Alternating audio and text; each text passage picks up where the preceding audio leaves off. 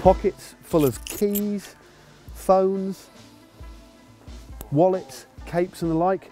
Tell you what, top tip, get an old bidon, cut the top off. It's a handy space saver. Get a little plastic bag, a couple of inner tubes. Remember always to take two, folks. Allen key set. And obviously your tyre levers.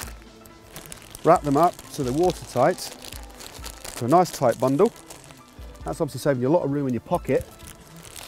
Slot them into there. Then your second bottle cage, voila. Keep those toes warm. For extremely icy conditions in the depths of winter, make like a jacket potato. Get some tin foil and wrap over your socks and toes before putting into your cycling shoe for superb insulation against the elements. Keep warm on those cafe stops. There's nothing worse after a long sweaty ride and getting those coffee and cakes down you to venturing out with a cold damp underjersey.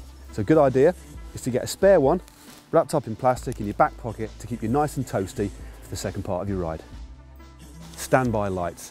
For those really gloomy mornings, surprise fog patches and epic rides that go on late into the afternoon, it's always a very, very good idea to have a pair of LEDs front and rear just as an emergency to get you home nice and safe. Always carry two inner tubes and not one. A puncture repair kit at the side of the road in the cold damp conditions is about as much use as a chocolate fireguard, especially if you're on your own. Because remember, once the first one's used, you haven't got a spare. So as a rule, make it part of your ritual, always carry two. Choose the right tyres. Now it's vitally important you get something for the winter months that's up to the task. And by that I mean something with a Kevlar lining, with a good tread and something between 23 and 25 millimetres. Carry enough fuel. Now running out of food in a long winter run, as most of us have experienced, is a nasty experience in the dreaded bonk. So make sure your pockets are full, especially on one of the longer rides. Now a great seasonal favourite is of course leftover Christmas cake, but today I've opted for GCN's Uber Bar. Make sure you clean your winter bike.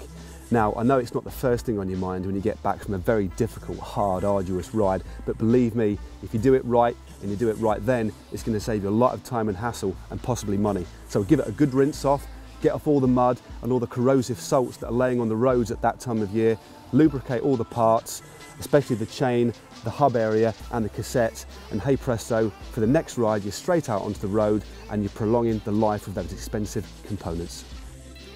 Stay warm for roadside repairs. When riding in a group and somebody punctures or has a mechanical, especially in very cold or wet conditions, it's a good idea for just one or two people to remain doing the job at hand, whilst the rest of the group continue riding at a steady pace, spinning their legs, keeping warm, and then doing a U-turn before coming back, essentially keeping moving until the repair is complete to avoid catching a chill. Remember, keep moving if you can. Protect your gadgets. Now most of us these days carry very expensive mobile phones or sat-navs around with us, so it's a very good idea, especially when you've got multiple layers of clothing on, to wrap your mobile phone in a little sandwich bag or something like this to protect it from moisture. Now the moisture can build up under the layers of clothing when you sweat, especially in the depths of winter, so this is a very good idea to protect your valuable assets.